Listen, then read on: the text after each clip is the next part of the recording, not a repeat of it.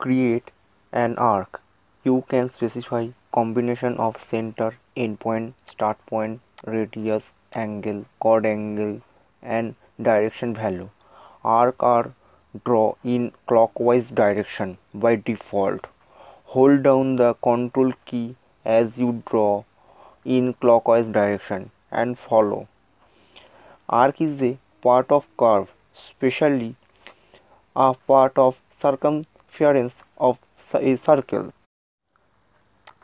Click here A, enter A for arc and specify start point and second point and enter. Okay, and complete your arc. Then again A, enter start point and give C, enter C for center. Choose center. After choose center, you enter and give some. Okay. Third, again A, enter C, enter and give some angles.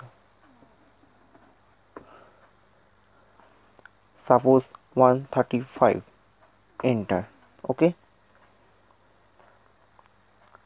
after complete your drawing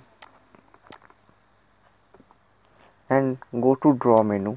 In here you get many point to draw many type of arc. Some suppose 3 point of arc. How to draw? Click 1 point, second point and third point and draw your arc. Second, choose start, center and end. First of all, choose start point and your center point here and your end point is here.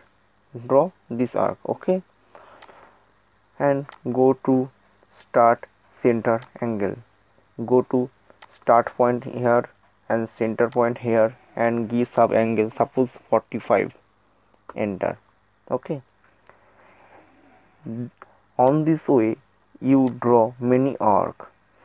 In here you get many option and choose very type of and practice it and better